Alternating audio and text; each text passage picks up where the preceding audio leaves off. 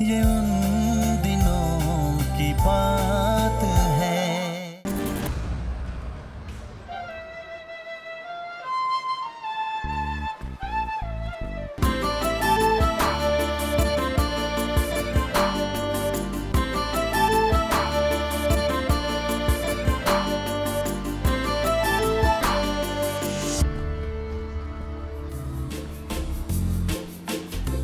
ये उन दिनों की बात है जब इश्क सच्चा हुआ करता था। ये उन दिनों की बात है जब इश्क में पढ़ना अच्छा हुआ करता था। रही मन ये प्रीत रे, जाने न माने ये रीत रे। रही मन ये प्रीत रे, जाने न माने ये रीत रे। ये उन दिनों की बात है जब इश्क सच्चा हुआ करता था। ये उन दिनों की बात है जब इश्क में पढ़ना। वाह, अच्छी है। क्या अच्छी है भाई? आज की कविता तू क्या समझा? अबे यार। ओ नैना, क्या हुआ? क्या हुआ है तुझे? कब से बुला रही हूँ, कोई जवाब ही नहीं है। कुछ हुआ है क्या तेरे साथ? बता। कुछ भी तो नहीं। तो फिर ये क्या लिखा है तूने? उठी पढ़ जगमुआ, पंडित भयानक होए, ढाई आखिर प्रेम का बड़े से पंडित होए। ये मैंने कब लिखा? अभी तो लिखा तूने। कबीर जी का ये दोहा तो बचपन से बहुत बार पढ़ा था, पर उस दिन अचानक मैंने क्यों लिखा और कैसे याद आया मुझे नहीं पता। ये कबीर जी का दोहा है। इसमें क्या है? तू नहीं समझेगी। जहाँ भी जिस बात में भी प्रेम हो उसे मैं तुरंत समझ जाती हूँ, पर आज तूने ये क्यों लिखा?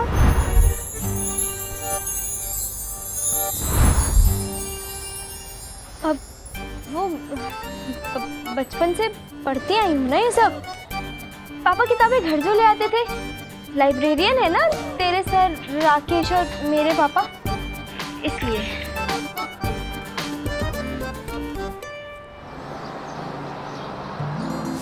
अरे भैया आगे जाने दो।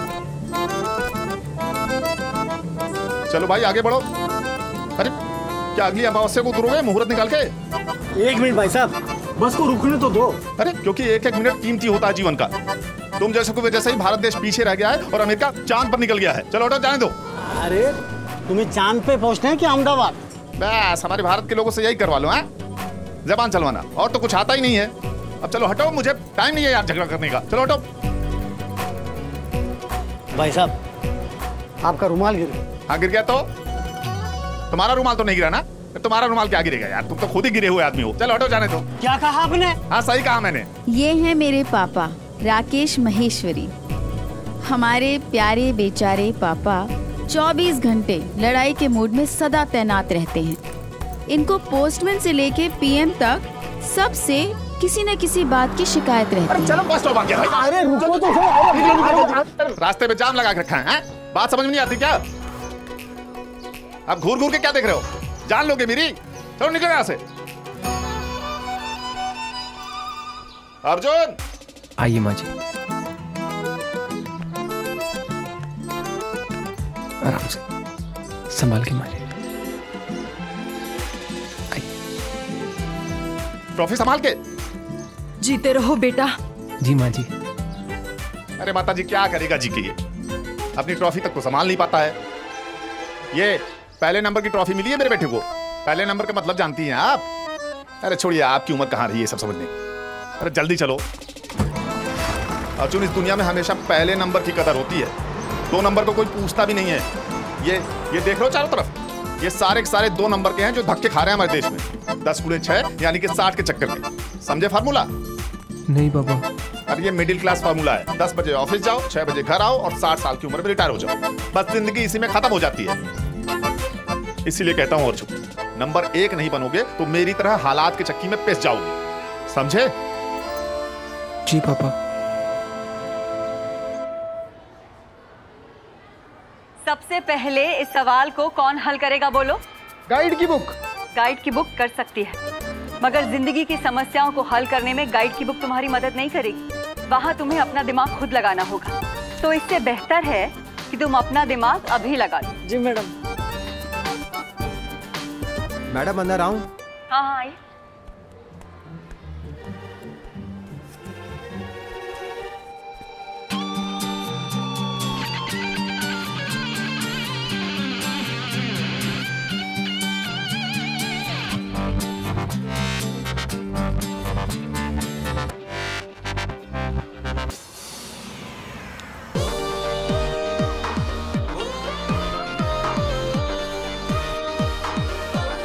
एकदम हीरो है, मायापुरी मैगजीन के फर्स्ट पेज वाला। आप जाइए। जी मैडम। आज से हमारी कक्षा में एक नए विद्यार्थी पढ़ेंगे और वो है समीर महेश्वरी। मुझे मिल गया जवाब। अभी अभी उसे भुलाकर गणित में मन लगाया और वो तो मेरी ही क्लास में आ गया। समीर, आप जाके अपना स्थान लीजिए।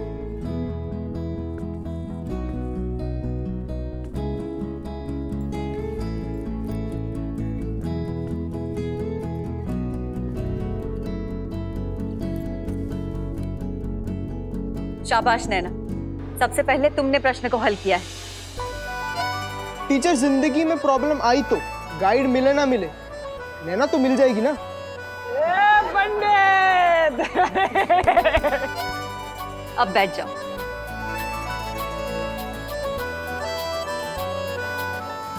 जब से संजय ने नैना को अभद्र शब्दों में चिट्ठी लिखी है, मेरे तो कुछ भी समझ में नहीं आ रहा है।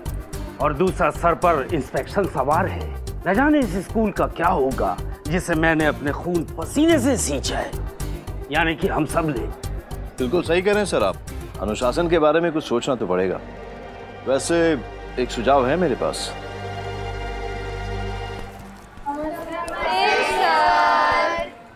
बैठ जाइए। बच्चों, आज मैं आपके बीच से एक हेड मॉनिटर चुनने आया हूँ। ये बड़ी जिम्मेदारी का काम है। मुझे एक बेस्ट स्टूडेंट की जरूरत है। मेरा टीचर स्टाफ मानता है कि ये आदर्श बालिका नैना अग्रवाल है। आदर्श तो होगी ना, टीचर की खास है। हाँ, पता नहीं कहाँ से इतने दिमाग लाई है, सबकी सिख पढ़ाई यही कर लेती है। नैना, यहाँ आओ। नैना हमारे स्कूल में केवल पढ़ाई लिखाई में ही अव्वल नहीं है, ये इतर प्रवृत्तियों में भी आगे है। इतर प्रवृत्ति यानी हमारी चुगली करना। नैना का विनयशील वर्तन एक मिसाल है। लड़कों को जबरदस्ती राखी जो बांधती है। तो नैना, आज तुम्हें इस स्कूल में अनुशासन लाने में हमारी मदद करनी है और हमारे साथ शपथ लेना है। शांति मैम, आप नैना को बैच लगाइए।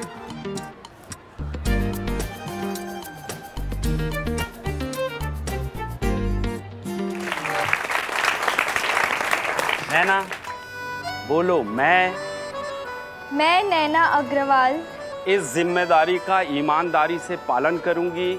इस जिम्मेदारी का ईमानदारी से पालन करूंगी। दोस्त हो या रिश्तेदार, दोस्त हो या रिश्तेदार, इनके बीच कोई भेदभाव नहीं करूंगी। इनके बीच कोई भेदभाव नहीं करूंगी। मैं प्रगति विद्या का मंदिर की गरिमा बनाए रखूंगी। मैं प्रगति विद्या का मंदिर की गरिमा बनाए रखूंगी। चमची नंबर 1 मनी बेन। स्कूल या क्लास में मेरी तारीफ होना कोई पहली बार की बात नहीं थी, पर आज मेरी धड़कनें तेज हो गई थी क्योंकि मेरी तारीफ समीर के सामने हो रही थी और सुन के वो भी मीठा मीठा मुस्कुरा रहा था। पर हाय, उस वक्त मुझे कहाँ पता था कि वो मन ही मन क्यों मुस्कुरा रहा था।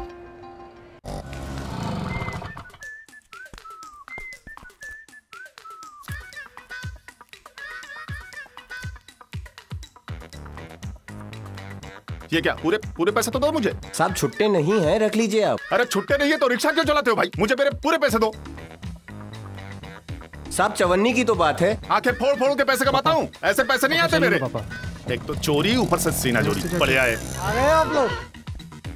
दिमाग में भूसा भरे है तुम्हारे यहाँ। रहते यहाँ पर है तो यहीं पर आएंगे ना, और कहाँ जाएंगे? आ गए।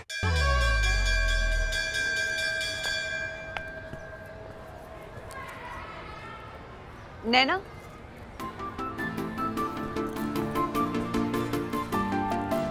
Yes ma'am.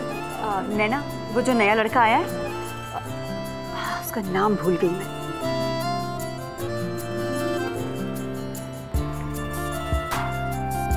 समीर। समीर, उसे हमारी स्कूल के सारे नियम और अनुशासन समझा देना। और हाँ, रिसेस में उसे अपनी सारी किताबों की लिस्ट और वो सारी किताबें कहाँ से लेनी है वो भी बता देना। समीर, इधर आइए।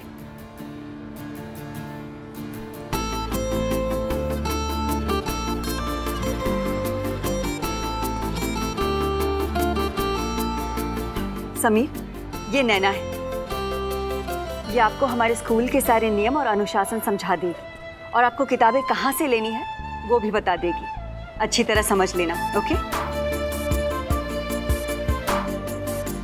गुजराती में मुहावरा है कि भवतु हतु तो वेदे खाइयु, मतलब जो टेस्ट पसंद था उसी की डॉक्टर ने दवाई खाने को कहा, यानी कि मुंह मांगी चीज मिल गई। मैं समीर के करीब आने का बहाना ढूंढ रही थी और टीचर ने मुझे वो मौका दे दिया।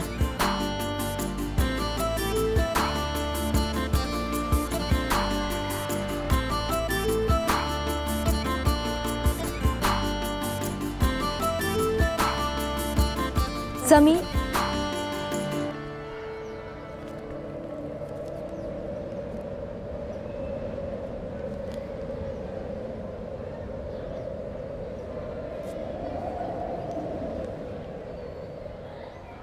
जीव विज्ञान, रसायन विज्ञान, भौतिक विज्ञान, ये क्या कोई संस्कृत का श्लोक है? नहीं नहीं, ये तो किताबों के नाम है। जीव विज्ञान मतलब बायोलॉजी, रसायन विज्ञान मतलब okay okay, I got it, thanks. Sameer के अलावा और कोई ऐसे पढ़े बगैर लिस्ट बैग में डाल देता तो मेरी इंसल्ट होती, पर समीर की तो हर अदा मुझे भा रही थी, इंसल्ट भी। अरे लड़के वाले आते ही होंगे। सुना है बम्बई में नौकरी करता है लड़का, अच्छी वाली। वाह, पूजा को बम्बई शहर का लड़का ही चाहिए था, आपके मुंह में घी शक्कर।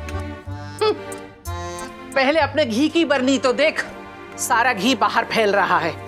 हे भगवान, लड़के वाले देखेंगे तो क्या कहेंगे? अब लड़के वाले पूजा को देखने आ रहे हैं, मुझे देखने थोड़े ना आ रहे हैं।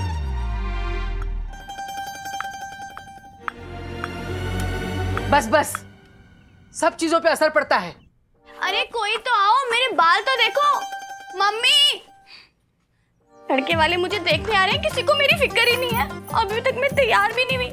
मम्मी, मेरे बाल ठीक करो। अरे वो चाय की पत्ती के लिए इलायची तो है कि नहीं? अरे राम, कुछ मांग दिए तो क्या करेंगे? राकेश भैया आने ही वाले होंगे, उनके सामने वो नैना की चिट्ठी वाली बात मत कीजिएगा, वरना मूड खराब करेंगे। उसका तो 12 महीने मूड खराब रहता है। नमस्ते भाई साहब। चाचा जी नमस्ते। आपको पता है भाई साहब, अर्जुन की टीम मैच जीत गई और ये man of the match award मिला इसे। अरे वाह, जीते रहो बेटा, हमेशा ऐसे ही आगे बढ़ते रहो। अरे इसे 500 रुपए का इनाम भी मिला है, नंबर 1 आने का। हमारा ये हीरा गावस्कर बनेगा, गावस्कर। भाई गावस्कर बने या कपिल देव, हमें क्या, हमें तो बुलवाया नहीं मैच में। भाई साहब ऐसा है कि मैं टेलीफोन ऑफिस में इतने धक्के खा के घर में फोन लगवाया है, वो पड़ोसियों के मैसेज लेने के लिए थोड़ी है।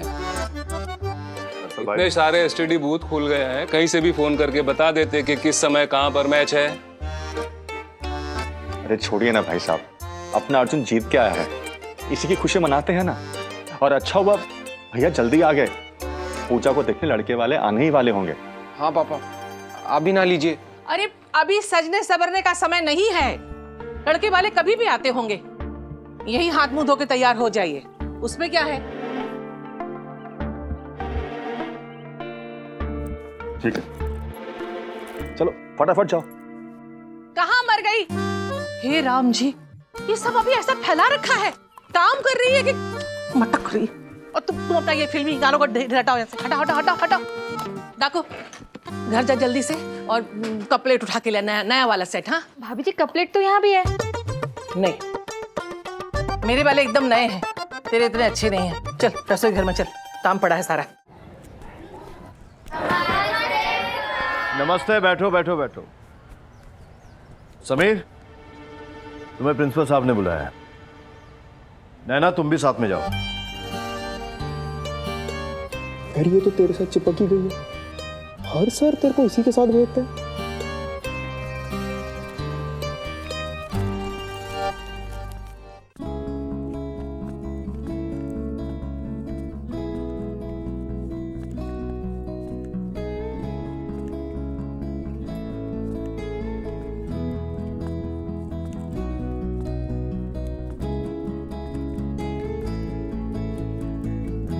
फीते।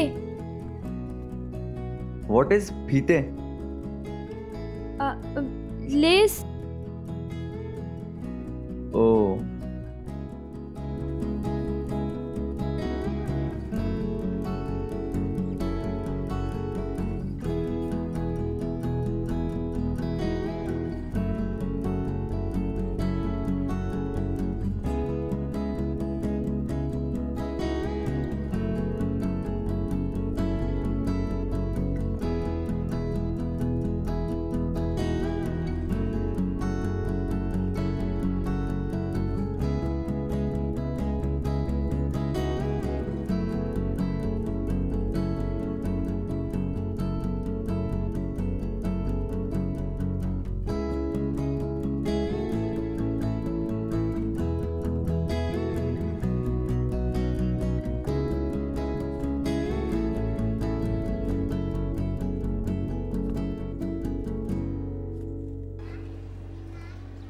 भाई साहब, घर ढूंढने में कोई दिक्कत तो नहीं हुई? नहीं नहीं, बिल्कुल नहीं। ये समोसे लीजिए ना, एकदम फिरे से, हमारे अहमदाबाद के नारंदास फरसान वाले के फेमस। अरे बस बस बस, और कितनी खातिरदारी करेंगे आप।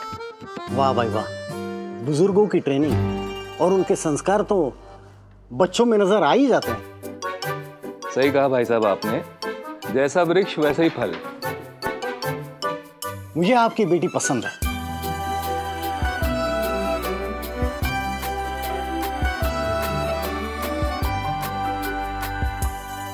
और ये मुझसे बड़े राकेश भैया, और ये रामधनी जी। इन्हें अपने बड़े बेटे के लिए पूजा पसंद आई है।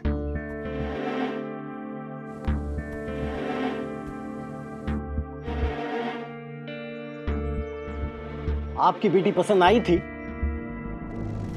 अब नहीं।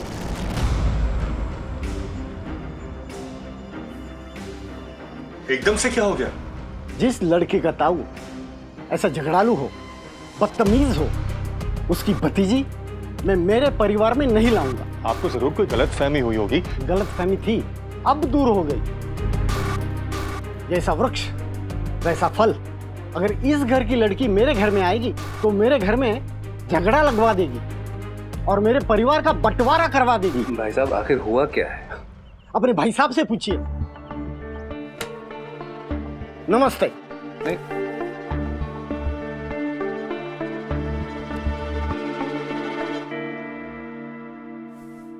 ऐसे रिश्तेदारों तो हो चुकी मेरी शादी। कितना अच्छा बायोडाटा था, कितना अच्छा लड़का था। उनके घर में तो बड़ी गाड़ी भी थी और तो और कोई ननद भी नहीं थी। मम्मी, कोई तो रोको उन्हें। अब तो चले गए, अब क्या रुकना। ऐसा चलता रहा तो मेरी शादी तो होने से रही।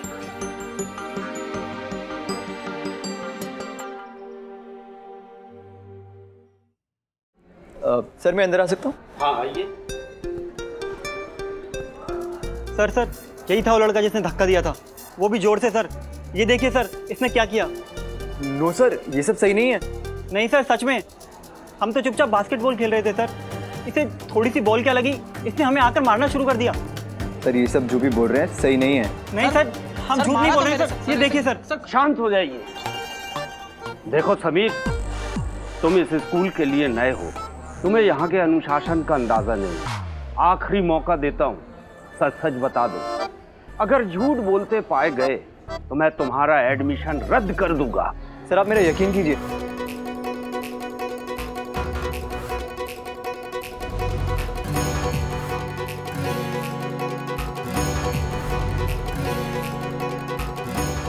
सर हमारे पास इसकी करतूत का एक गवाह है। गवाह? कौन है गवाह? सर नैना। नैना, तुमने उस दिन देखा था ना कैसे मेरे पीछे दौड़ रहा था मुझे मारने के लिए? बोलो। आदर्श तो होगी ना, टीचर की खास है। नैना, सच और झूठ का फैसला आज तुम्हारे हाथ में है। डिसिप्लिन मॉनिटर होने के नाते आज तुम सच बोलोगी। एक 16 साल की लड़की के लिए इससे बड़ा ड्रामा हो ही नहीं सकता था। एक तरफ सीने पे वो बोझ और दूसरी ओर सीने में धक धक। यहाँ डिसिप्लिन मॉनिटर की जिम्मेदारी और वहाँ समीर के लिए दिल में जरा सी नरमी। दिल में स्टीरियोफोनिक साउंड में दुविधा बज रही थी। यानी एक तरफ दिल दीवाना मन में बज रहा था और दूसरी ओर उसी दिन ली गई शपथ कानों में गूंज रही थी। अजीब कश्मकश थी। तब तो क्रिकेट में थर्ड एम्पायर भी नहीं होता था, वरना उसी से पूछती। पहले कई बार सुना एक शब्द आज समझ में आ रहा था, धर्म संकट। मेरी एक एक धड़कन धर्म संकट से धड़क रही थी। For more updates, subscribe to our channel, click the show links and enjoy watching the videos.